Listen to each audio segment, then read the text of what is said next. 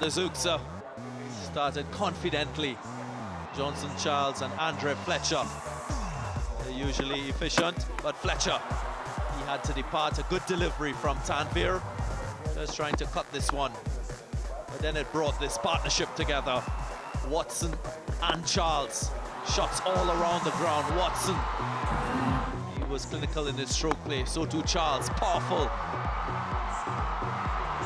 This one wide of long on. And well, the deft touch as well from the big man from St. Lucia.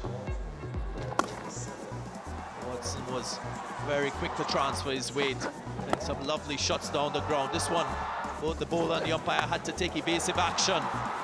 But we just saw sixes raining from the bat of Johnson Charles.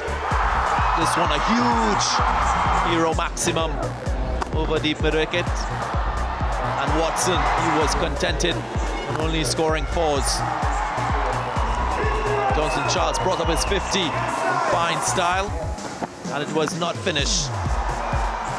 This was a top edge from Riyad Emirates, went all the way for six. And Charles just continued.